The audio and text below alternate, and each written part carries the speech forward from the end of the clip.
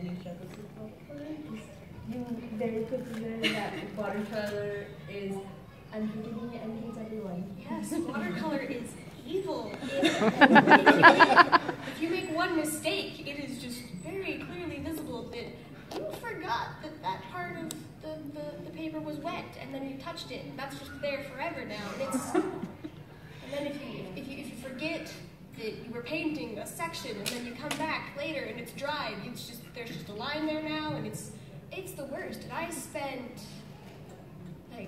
we had an assignment to learn how to paint trees in watercolor, and I tried really hard.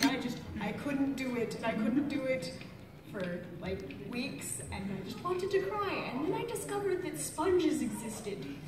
And then I just cheated and just sponged on a tree, and I didn't like do it with the brush, and I didn't do it all fancy. I just abused a sponge.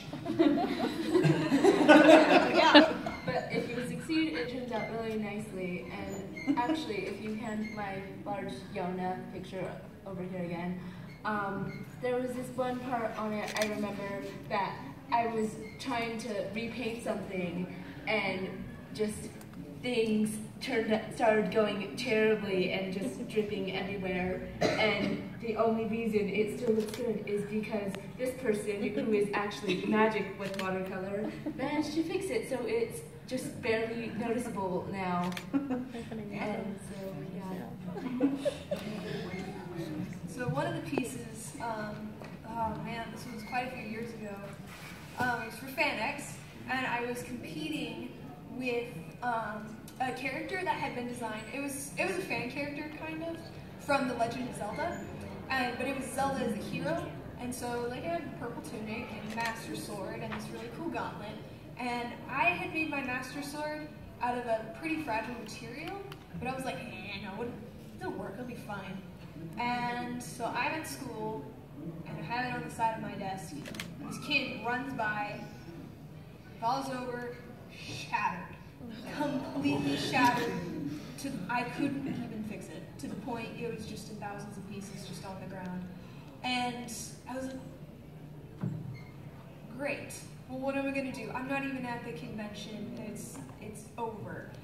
And from learning from that, I was able to make a crappier version of it. But from that, I learned so much to not use that material. Don't take your stuff with you to school. And with that process, I failed forward. That sounds kind of weird, but by failing, I was able to learn so much more in that moment than in a month of time. It was hard, it sucked, but I learned a lot from it. You know, speaking of failure and the Dark Crystal, the original version, everything was in a different language and there were no subtitles. That was the test version. And people came out and were like, you can't do that. You can't do that to people for 90 minutes. Like, nobody knew what it was about. Like, like, again, those are probably the bad guys, but like, well, there's no subtitles and it's just totally different language. So you know, Yeah. you feel too and It's had to in go back. graphic novel form now if you haven't checked it out. It's really well done.